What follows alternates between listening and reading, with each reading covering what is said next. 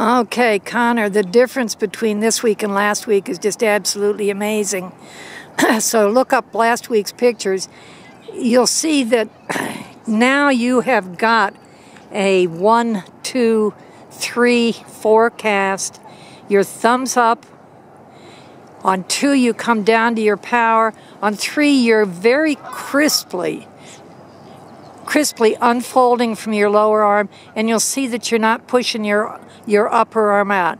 The fold is from your elbow and not from your shoulder, and it's much more powerful, so you don't have to use the extra energy.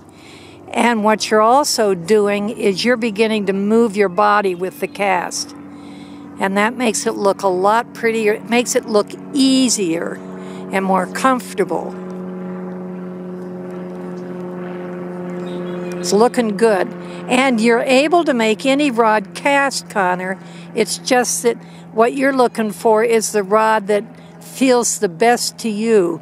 When you close your eyes and cast with that rod, does that one feel better than the one before?